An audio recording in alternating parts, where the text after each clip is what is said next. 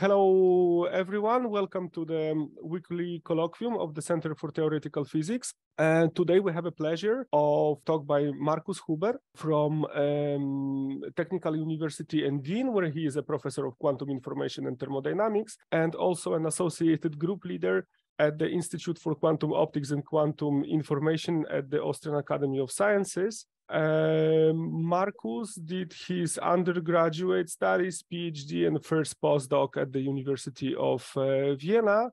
Then he moved around a bit across Europe, including postdoc in Bristol, Autonomous University of Barcelona, University of Geneva, and since 2016, he is back in his hometown, as far as I understand, Vienna. And today we'll have a talk on the thermodynamics. We'll hear a talk on the thermodynamics of quantum measurements. Markus, the ground is yours. Okay, thank you very much for the very nice introduction and for the invitation in the first place. I'm very sorry this time I couldn't make it, but I do hope this will be rectified in the near future. And yes, so I thought, given the context of the invitation, it would be nice to talk a little bit about the thermodynamics of quantum measurements, especially as I know there are some experts in the audience. But I was also asked to give a bit of a general background into the whole reason that this is a question, and there are many angles from which this can be thought of. So let's start with an ideal quantum measurement as it is in the textbook. Okay, I'm not very good at making graphics or slides. I'm more used to blackboards, but if you bear with me, let's assume there is a quantum system that we want to measure. If you then open the standard quantum mechanics textbook, something very complicated happens, and this, whatever this is, this classical machinery at some point displays a measurement outcome. Say I can distinguish a finite number of different orthogonal states, and I can label these outcomes with some integer I. And according to the postulates of quantum mechanics, the state post-measurement would thus be conditioned on the classical outcome, this kind of post-measurement state. Which basically is, I mean, typically these EI would actually just be projectors onto a one-dimensional subspace. So you just have a specific pure state and an associated probability. That's when you open the textbook on quantum measurements. And possibly we all know and heard a lot about interpretational issues there. I mean, where is this quantum to classical divide? And actually from the interpretational side, depending on the stance, there has been a lot of excellent work also by members in the audience on this whole notion that is sometimes called quantum Darwinism or other approaches where one can try to understand that this classical measurement apparatus is in some sense also just a very, very many-body quantum device plus a quantum environment, and somehow unitarily these interactions should give rise to the correct post-measurement states. But my main background is not so much the foundations of quantum mechanics. I don't think I have anything deep to say here. I'm really interested in thermodynamics, and specifically about thermodynamics of quantum systems. And so here in classical thermodynamics, there is a lot of convenient things that do not apply in the quantum realm. For one, if I think about the thermodynamics of a classical system, I can just assume that the cost of measurement essentially is negligible. Like if I think about a moving car, like measuring its position is not a big factor in determining the work that the engine performs, because the engine performs a lot of work. Also, it's done passively just by some reflected sunlight. Also, the measurement will have no back action. Yes, I mean, of course, if I shoot with a photon at a car, it will impart some momentum, but compared to the car's momentum, it's completely negligible. And but all of these things are no longer true on the quantum realm. So I think it's entirely obvious if I now start shooting a photon at a single atom, there will be back action, and actually the cost of that measurement will be at a similar scale. And frankly, most theories of quantum thermodynamics, if you can call them that, don't actually have a good answer. And maybe that's also because we don't even have a good understanding of the quantum measure. So what thermodynamics could there be? Well, so let's think about these three laws in a very simplified manner. So there's this famous first law that the energy change of a system can always be split in a work and the heat contribution, and energy is conserved. But what about measuring an energy superposition state? What actually, like, if my measurement collapses the energy superposition, what actually happens? And you could say, well, somehow mysteriously in the measurement apparatus, the energy must be compensated to save the first law. This is not so much a first principle derivation, but just saying I elevate the thermodynamic laws to fundamental principles, and then I can say something about the energetics.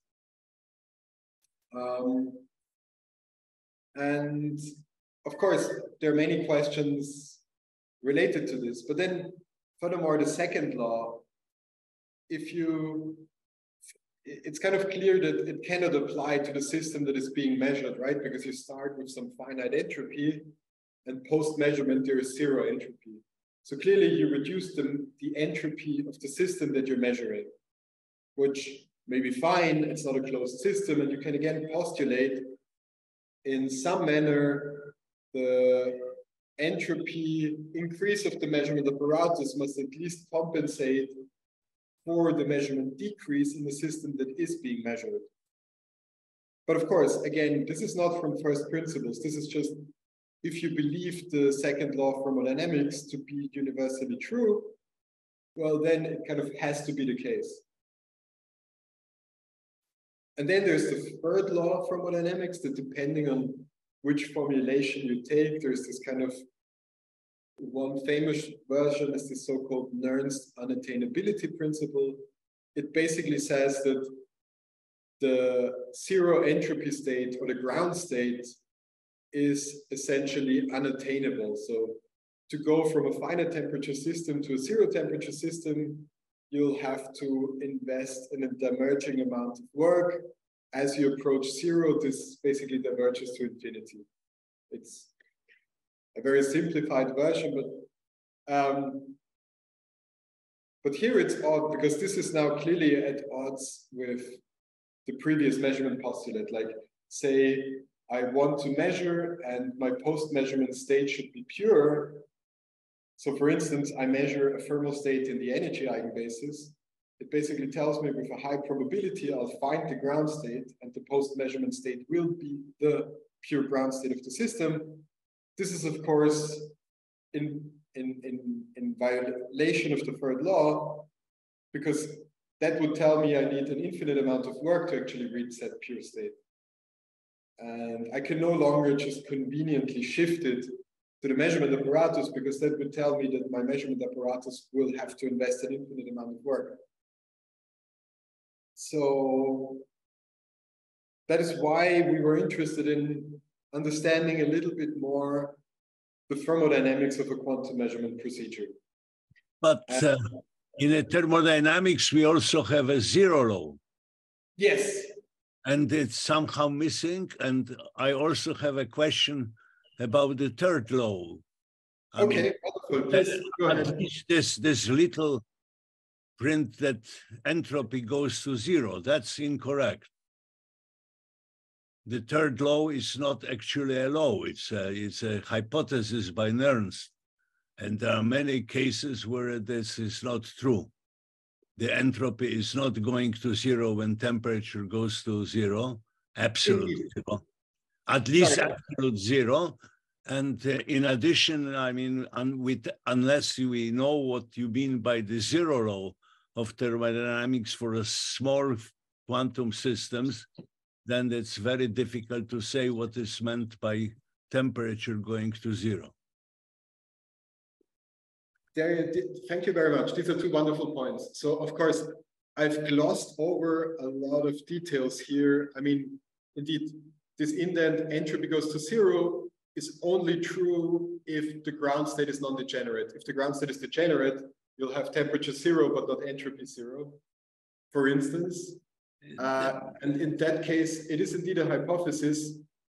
And furthermore, how all three laws actually apply to the quantum case is a matter of debate to some extent, because the four law, I mean, I insist that the zero law is extremely important.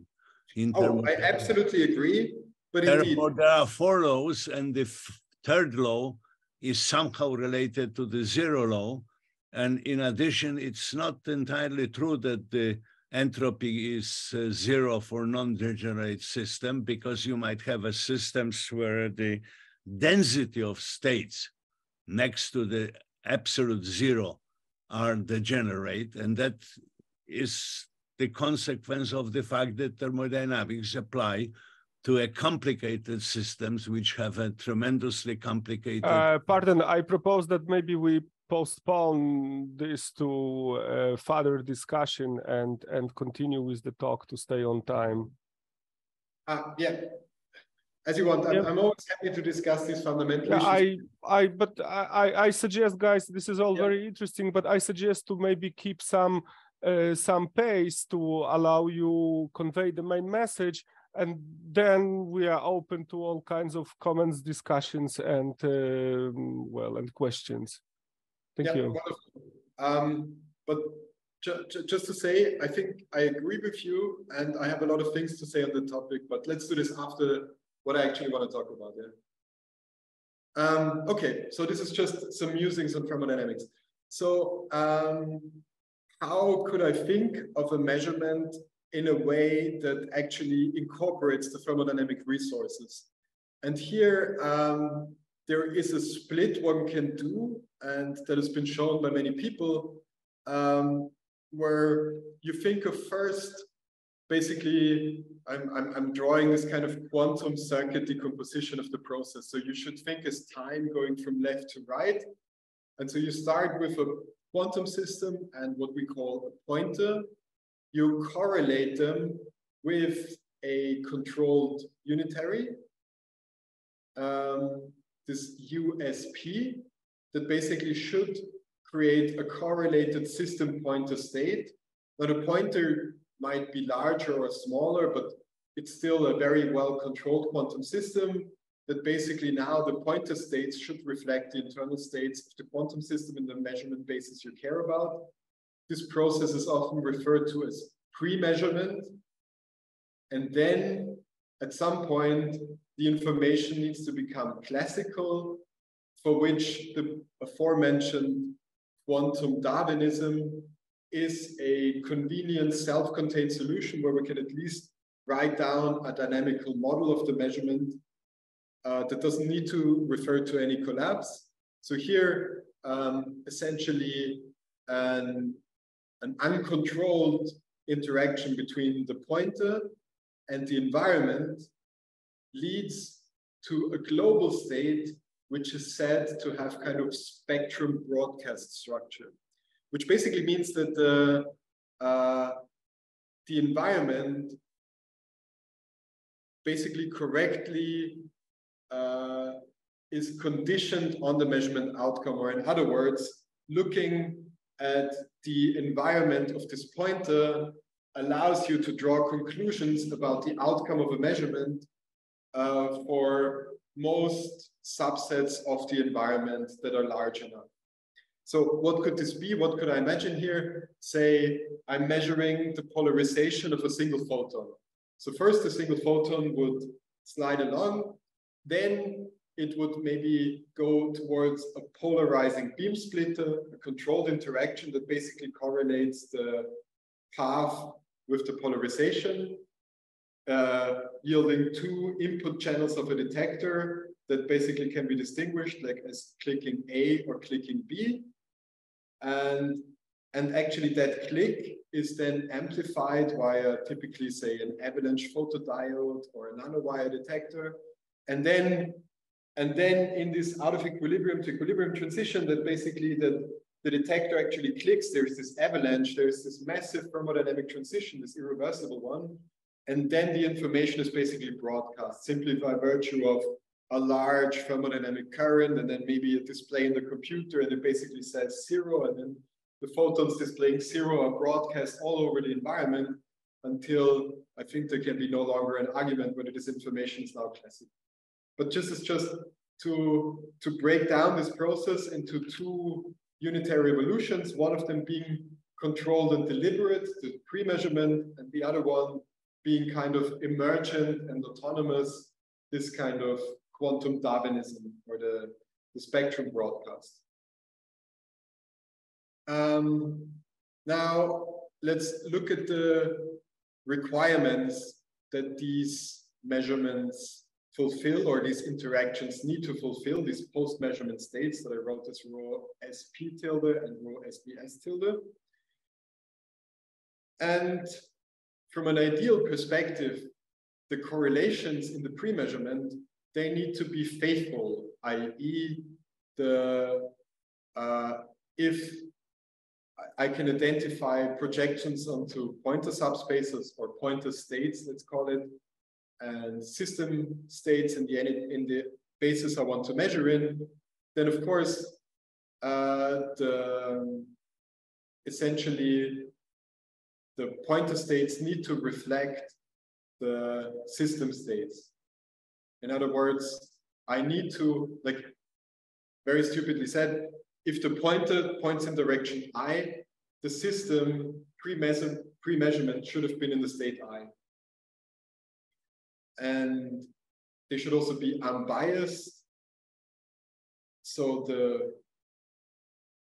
this is actually what I just said. Sorry for the confusion. And they need to be non-invasive. So in the non-invasive, actually, I realize it's a bad term because of course quantum measurements are invasive. But what actually needs to happen is that the diagonal element of the system state before and after the measurement need to be the same in the measurement basis.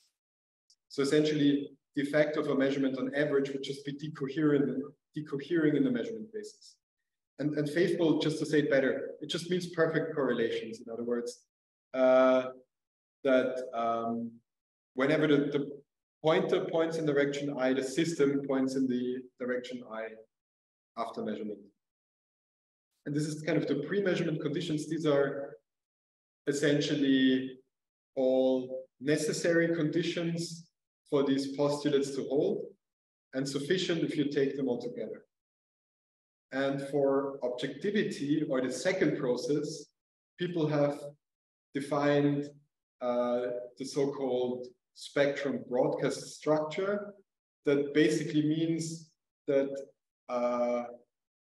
again, my state should be in a highly correlated state that essentially all the environments, like I label from E1 to En, should be in a conditional state depending on the pointer state I. In that way, the information about the pointer is broadcast to the environment. Okay, then there are some orthogonality conditions and strong independence conditions. I won't really get into details, but essentially this is the mathematical structure that is sought after in the second part. And if we now look at it ideally, we can now think of it as a lot like the picture before. I can think of this classical apparatus, in fact, as a very, very large quantum system. And essentially, if I think of the previous unitaries, and what this basically means is that the macro state of the environment kind of becomes distinguishable as a function of the input quantum state. And so how would this actually look like? So for instance, in this idealized pure state quantum world, I could have a quantum system, say in a superposition of the measurement basis I'm interested in.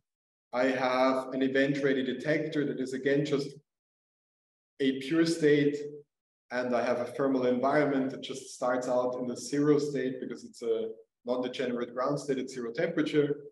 And then the pre-measurement would just be a C0. Then the system and pointer would perfectly be correlated and become an entangled state in the measurement basis.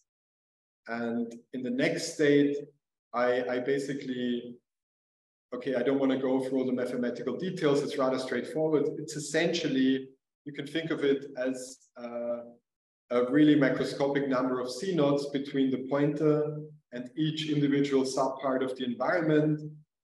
And if the conditions are, as I just outlined them here before, this leads to a perfect SBS structure. So in that respect, one can say, we're done. I mean, it kind of works. We can do the pre-measurement, we can do the whole spectrum broadcast, we can do quantum Darwinism, and we can be happy because it basically perfectly reproduces all the tenets of the axioms of the projection postulate of quantum mechanics. But of course, it kind of says very little on the thermodynamic costs and the entropy production or the thermodynamic laws, simply because we've idealized the system beyond recognition in the sense that we assumed everything to be in a pure state, whereas once we go to very large system sizes, we know, and depending on how you interpret the third law, but essentially pure states are a convenient fiction that don't exist. And what we should actually do is work with thermal states, which are, for instance, characterized by full rank. So the rank is equal to the dimension of the system. And so what could this more realistic modeling look like? Here you could think about a quantum system that comes as a, well, some density matrix that has some off-diagonal elements and diagonal elements in the measurement basis, a pointer which is essentially a previously equilibrium thermal state of a large quantum system that via some deliberate unitary is driven out of equilibrium in a detection-ready state. And usually, conventionally, one should also make the pointer temperature initially to be much larger than, much smaller than the environment temperature. So the beta, the inverse temperature of the detector, should be basically small enough such that small thermal fluctuations aren't of the order of the energy scale of the quantum system in order to get very little dark counts. As most of us know, to get like good single photon detectors, we're actually looking for driving a system close to a critical edge where the thermal fluctuations are suppressed, and for that we basically need a lot of cooling. And the thermal environment, well, that we cannot control overall. We can't just demand the entire environment to be at a low temperature. So this just is a gigantic thermal state at some inverse temperature of our local lab. And so the pre-measurement here has some properties due to the full rank nature of the system and the pointer. We realize that faithfulness is an impossible quality, because what we're really wanting here is that the entire population of the system pointer post-measurement state lives in a small dimensional subspace.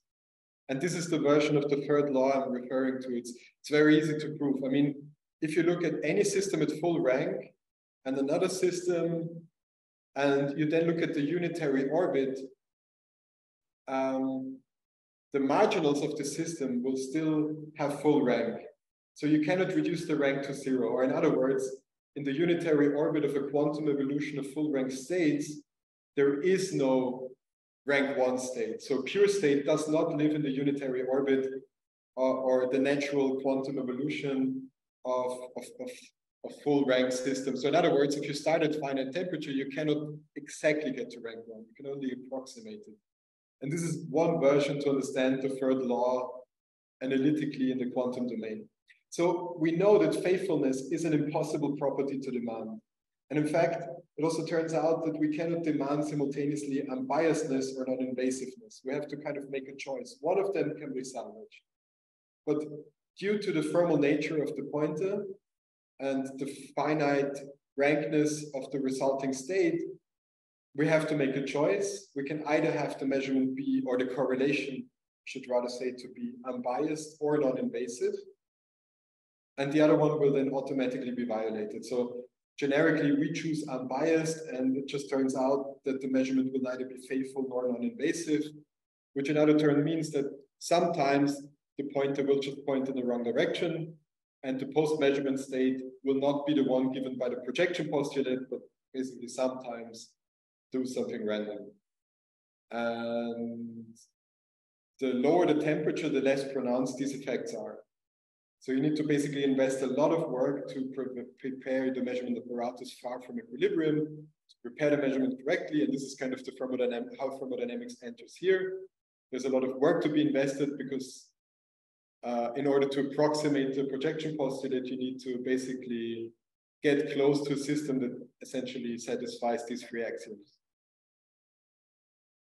And the next question here is, of course, the autonomous version of this quantum Darwinism, like how can a natural evolution, a natural closed system evolution with a time-independent Hamiltonian lead a pointer thermal environment state to a new equilibrium state of the depleted detector and the new thermal environment in such a way that the environment retains information about the detector states, i.e.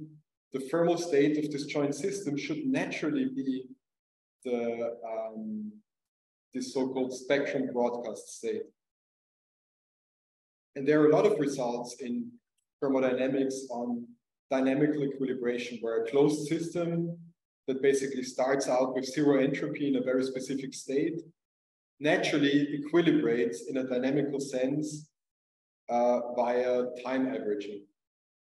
And so we wanted to ask, is this possible in such a way that a detector can signal and broadcast information to the entire environment? And this is essentially the central result of this preprint we put on arXiv, which I think was the prompt for the seminar invitation, where the idea is the following. We wanted to characterize which kind of Hamiltonians would be needed such that an initial pointer quantum state and initial thermal environment states would, in a time averaging sense, i.e. we look at the time average, the integral over 0 to t dt of a time-dependent rho, 1 over t, and look at the infinite limit. So when does this kind of dynamically equilibrated state equal an SBS state? And what we were able to show, the only technical result really, is that this type of Hamiltonian is the only Hamiltonian that can achieve this.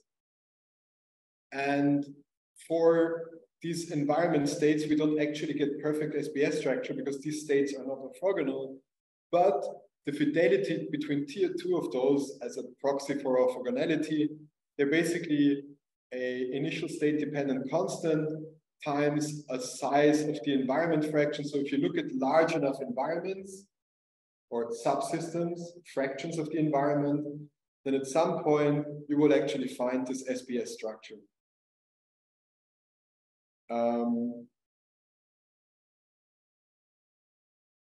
Yes. And so how to understand this? I mean, it's not even so surprising. I mean, what is written here is actually the most intuitive thing that you would think, is that essentially to do this, you need to act on the environment conditioned on the state of the pointer. So depending on which state the pointer is in, there needs to be a different evolution of the environment. Otherwise, you cannot create this conditional state. But sadly, actually, and then if you look at actual atom physics or quantum field theory, Lagrangians and things, you realize this form of the Hamiltonian is actually not a very natural one, considering. So there's much more work to be done in this direction. But just to see how would this look like, how, if I look at this typical atom physics energy structure, say I want to measure whether this atom is in an excited state here on the left, and this is kind of my measurement apparatus plus environment energy structure. What it really needs is I need to be kind of trapped in a very low dimensional subspace, a metastable state where the natural evolution basically is trapped. So if I do the natural time independent unitary, like any closed system evolution only takes place in degenerate subspaces because you can't really get out of them. So if there are no other degeneracies here in the subspace where the detector environment lives, I'm in kind of a metastable state that I'm trapped here, which basically means I remain macroscopically distinct, like the event-ready avalanche photodiode. And what then needs to happen is that essentially first the atom needs to give off a quantum of energy, then the system rises up to one of the other levels, which is now in a huge degenerate subspace. And from here, the natural unitary evolution will essentially equilibrate in a dynamical sense and therefore reach a new equilibrium. And then this state is now macroscopically distinct from this previous state. And this way you will have an environment that has a stable macro state that depends on the state of the atom before, which is one realization of this model or of such a Hamiltonian. So in other words, to create such a Hamiltonian, it can only be, it's not a natural Hamiltonian in physics, but it's one that you can create as an effective Hamiltonian given a metastable input state, which is actually what we see when we're trying to design quantum measurement devices. And I am running out of the promised time, so I'll move to the conclusion of this overview. So again, my very, I skipped the 0th law and I go straight into the first law, and we don't understand the first law on the quantum level, but this energy conservation is kind of important for kind of this blocking the thermalization or being in a metastable state. But what actually happens to the energy of the total system, I still don't know. I mean, is energy conserved in a measurement only on average or explicitly? It's not entirely clear. The second law, well, globally it holds. Obviously, I mean, globally it's a unitary, but again, what the second law means in the quantum realm is a bit ambiguous because a closed system evolves unitarily, doesn't actually change its entropy, yet closed systems do equilibrate in a meaningful sense. And there's all of these works from eigenstate thermalization to dynamical equilibration to canonical typicality of subsystems and entanglement.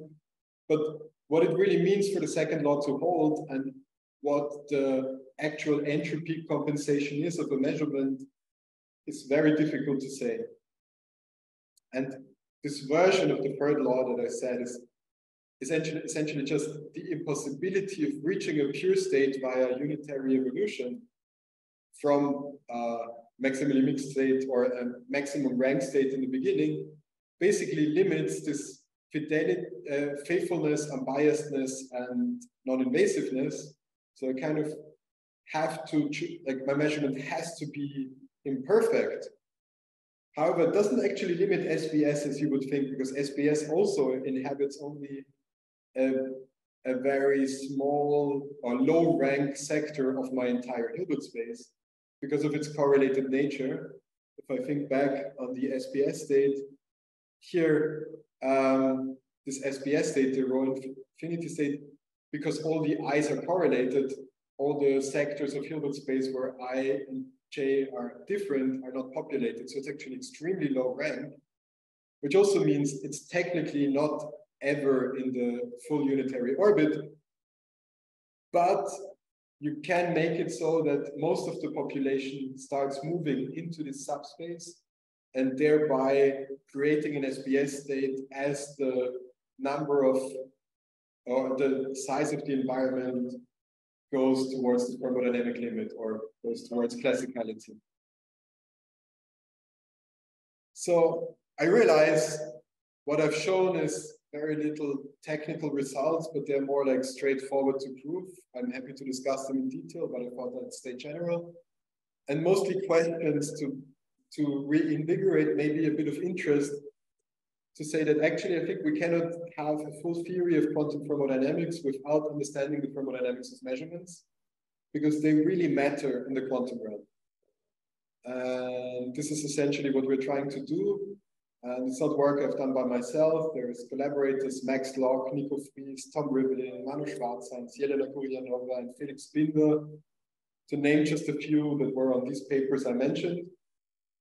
And yeah, I'd be very happy to discuss all of this in detail.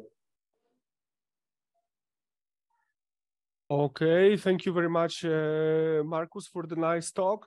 So we have quite some time. Let's open the discussion. Could I ask something? Yes, yes, please, please. Okay, concerning the first law of thermodynamics, when you are saying that there is a question, somehow unresolved question over the energy here, I think I would understand it in the following way. If I have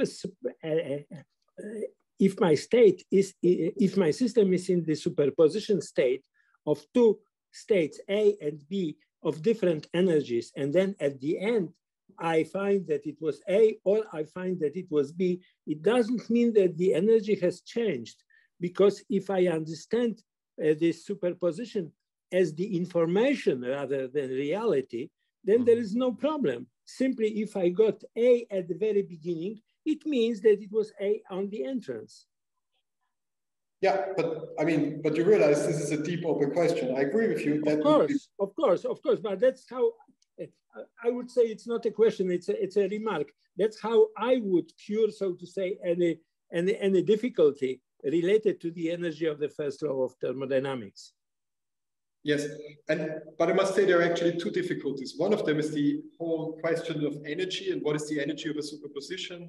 It's also a question in quantum gravity, right? I mean, how does a superposition state gravitate? Does it as E1, as E2, or as the superposition of both?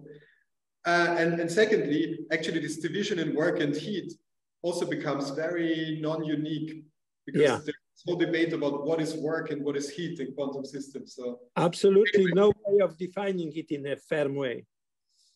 Yeah, okay, I agree. What I'm stressing is that if you know the mean value of the energy, it's only a statement related to many shots, not to a single copy.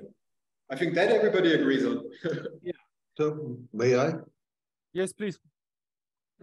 I also have remarked about the first law of thermodynamics. You know, this in classical statistical physics, it's not the law of dynamics, and the measurement must be adiabatic. So if you make very quick measurement, this law doesn't have any sense. Yes. So, and in quantum mechanics, the function reduces immediately, and you want to somehow think about it in terms of first law of thermodynamics. That's something seems to me contradictory. Maybe I don't understand them. You know, not every change of energy is can be considered in terms of first law of thermodynamics.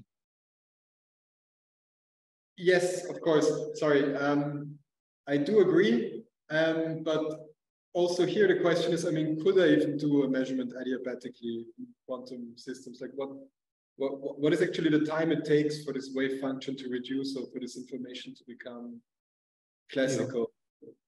I agree. There is something called quantum jumps, which is, of course, not present in classical mechanics. Yeah, and I mean, I just put it there in a really stupid formulation, because I think, to be honest, I think it is still, there's a lot of effort in classical or in quantum statistical mechanics that has been invested into how the classical laws of thermodynamics can be realized or derived from first principles as a large-scale limit of quantum considerations. But what actually happens here, I mean, maybe there is no first law that applies. That's entirely an option, and there's a good reason to believe so.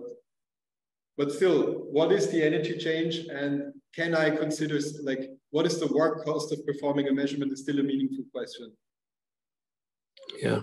Well, yeah, I understand, but even in classical mechanics, if you do a very quick measurement, then the same question arises. You know, if you kick the gas, then you have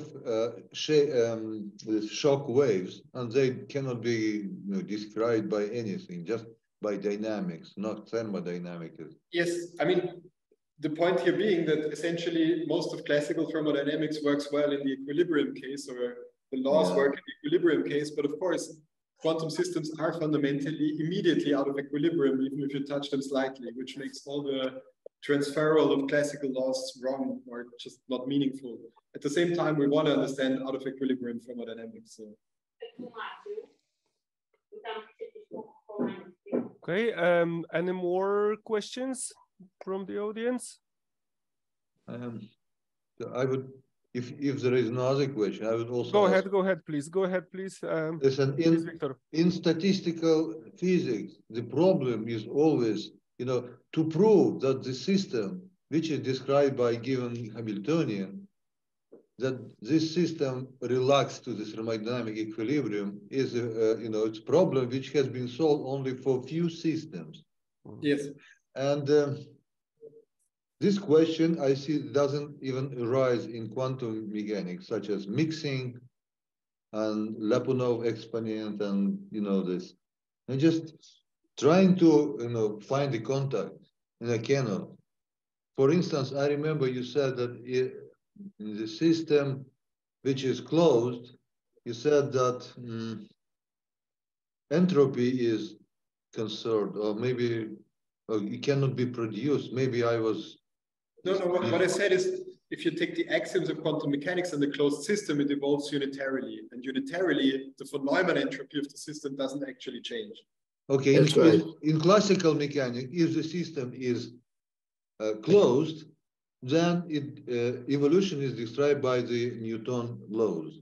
Then the measure is conserved. In this sense, you can say this is also unitarity, but we know that entropy is something different, because in classical mechanics, there is dynamical entropy, Kolmogorov, Sinai entropy, and so on. So what is the counterpart in quantum mechanics of this? How to make unitary evolution into entropy. In classical mechanics, it's possible. Exactly. So like the quantum version of H theorem. So there are some people working on like coarse-grained entropies, or basically, I mean, it's one set of approaches is called like observational entropy, it's called, of coarse-grained states, because you say there are certain microstates you can no longer distinguish.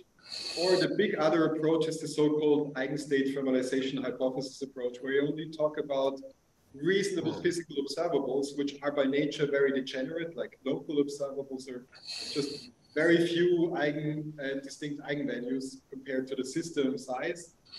And from the perspective of such physically reasonable observables, the system then looks entropic in terms of the outcome statistics of said observables, simply because you cannot resolve the entire system and generically the entire evolution, even the eigenstates, they live in such an, basically in a Bloch sphere, in such an orthogonal plane that it looks completely random. So there are many different answers, and some of them are more or less accepted. And as you say, the eigenstate formalization hypothesis, not only has it not been proven to hold for all systems, it's been proven to not hold for integrable systems and a lot of other things. So the question how this entropy arises and what size it is still... Pardon, please, non-speakers, please mute the microphones because there is a little bit of noise. Thank you. Yeah. So anyway, and this whole notion of equilibration is actually a prerequisite we took here, and we took one version of closed system equilibration, this dynamical equilibration via averages, which works well, which basically lets most systems that do not have conserved quantities equilibrate. At the same time, you can also argue that this is maybe not the best notion or not, whatever. I feel like the second law still needs a lot of research as it applies to closed quantum systems on a kind of intermediate scale, not the classical and not just one or two quantum systems, but like a quantum many-body scale. Okay, short remark, thank you. if I may? Yes, please, Karol. Please Hello. go ahead. Yes, thanks, Markus, for your talk. But now a short remark to the previous question. So for many years, people studied quantum versions of dynamical Kolmogorov-Sinai entropies, and such an approach was used. It's not very practical to compute them, but in principle, it's possible to define such quantities which in the classical limit converge exactly to the classical values. But they are not easy to work with in quantum setup. Thank you. Yeah, I've read about this, but I never understood. I mean, I must admit, I never understood their operational meaning, except for the classical limit being well defined. Well, in some cases, you compute that the entropies diverge, but their difference can be shown to be finite and to converge to the classical values. Yes, exactly. The mathematics is nice and beautiful, but you know, as an information theorist, I always like to know, this entropy means this specific, I don't know, information compression, coding rate. I know this and that about the system. So like in terms of operational interpretation of the quantity, I was always confused what these actually mean. Thank you. It's not to say anything against it. It's just my shortcoming of not understanding. Okay, thank you. More questions? Can I ask a question? Yes, go ahead, please. I have a question regarding the SBS structure and summarization. Do you think a summarization require SBS structure or not? Do you mean the other way around, whether SBS requires formalization or? I mean, because the summarized state has objectivity, obviously, right? Because summer state has objectivity. When you try to measure something on the summer state, you clearly have objectivity. So then, which means actually, if we believe SBS structure as a requirement of objectivity, somehow objectivity, the SBS structure condition must provide this summarization, or like summarization is independent process then from the. I mean, yeah. I'm sorry, I don't have a good answer. This is my central question. Like, there's also been some other good papers on this, but when is formalization really compatible with SBS structure? In what cases does the thermal environment of my pointer actually carry information about the outcome, and in which cases does it not? The one thing I know is that for sure it's not generic. I mean, not every system in the world is a good measurement apparatus. I need to carefully design and prepare it, because otherwise the environment couldn't care less about the internal state of my measurement apparatus. Okay, thank you very much. Can I make a short comment? Yes, please. I believe we are closing the discussion pretty soon, so I would like just to make a comment that there is a very beautiful little book on statistical mechanics, which is a volume in the Berkeley course. And it's beautiful because it was written by experimental physicist Rife. and the discussion of all these points about the faithfulness and other points you mentioned are discussed in the book of Reif without actually making a distinction between the quantum and classical systems. Because How do you spell the name?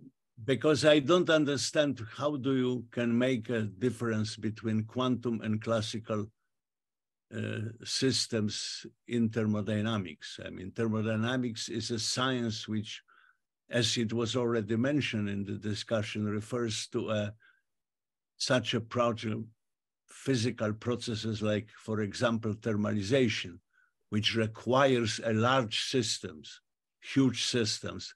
So therefore, the distinction between the classical and quantum system becomes, well, rather obscure. Similarly, like the problem of ergodicity.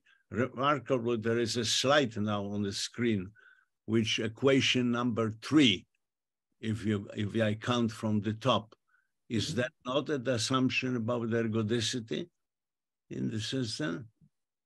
Yeah, I mean, if I understand more than that, but indeed, it is. The time average is equal to the ensemble average, right? So that assumption is basically assumption. So I think the word thermodynamics is overused here. Thank you very much. Okay, thank you for this provocative statement. That is, of course, just to comment, maybe that is, of course, a big debate which has been going on pretty actively recently. What is quantum thermodynamics? I think this basic question is still not fully understood. So obviously, then I can to shout that I disagree. Thermodynamics is pretty well defined.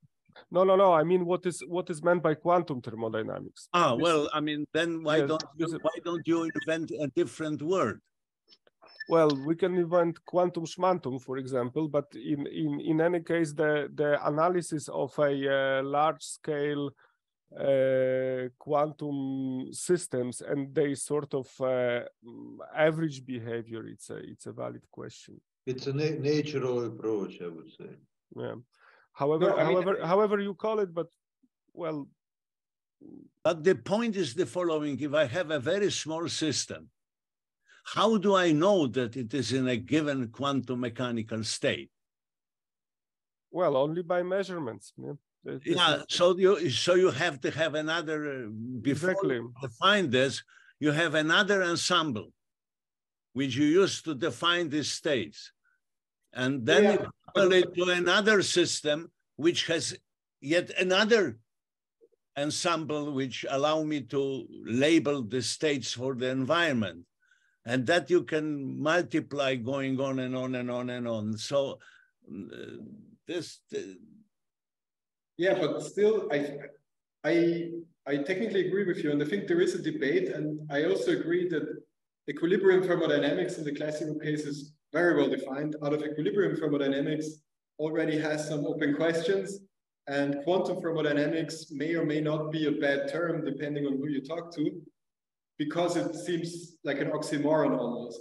At the same time, coming from quantum technologies, I think they're very valid and operational questions, like really, how much energy does it take? How much work do I need to invest? What's the power usage of running a quantum computer, of measuring a single photon? And yeah, this is a very good comment, because this is precisely the point taken by Reif in his Berkeley course. That the first law of thermodynamics make a distinction between the work and the heat. And what is heat and what is the work is precisely defined by the Reif. And I strongly advise you to look it up, and perhaps you will then agree or disagree with my comment that Reif has make. I mean, at that time, there was no discussion about the quantum measurements and so forth. No, but people didn't consider that so important as today. but okay, that's what I said. Okay, thank you very much. Before we run out of time, if I may, I would have a question. Well, I would have actually a ton of questions, but not to bore you. Markus, do I understand correctly that what you prove in the paper is that this Hamiltonian, which is at the top of the slide, is the only one which, after infinite time averaging, gives a reasonably close approach to SBS state? Yes. Is it the statement? That is the statement with minor technical caveats, but yes.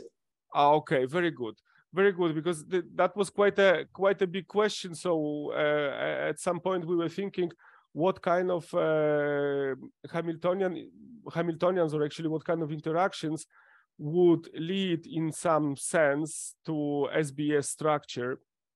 And it looks like you have answered this question, that if you take the infinite time averaging, that the only structure is this Hamiltonian at the top, which we call actually the evolution that it generates, we call it controlled unitary. So as far as I understand, you mentioned that it's not very physical, obviously, because there are no self-Hamiltonians for the central system, right? Mm-hmm. Plus, of course, if you take, for example, electrodynamics in 3 dimensions, then the, let's say, dipole type of interaction will produce 3 terms like that, which not necessarily commute, which spoils things over. Exactly. Okay. But this is what we're currently working on. This is just, I can tell you that, well, actually, while the Hamiltonian doesn't exist, it doesn't have to, right?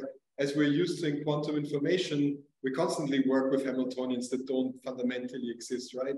Sure. But all the interactions that we need in quantum computers and gates and all of these things, it's fine if they're effective, conditioned on some state and so on. So actually, you can create a lot of reasonable Hamiltonians if you condition on the right input state.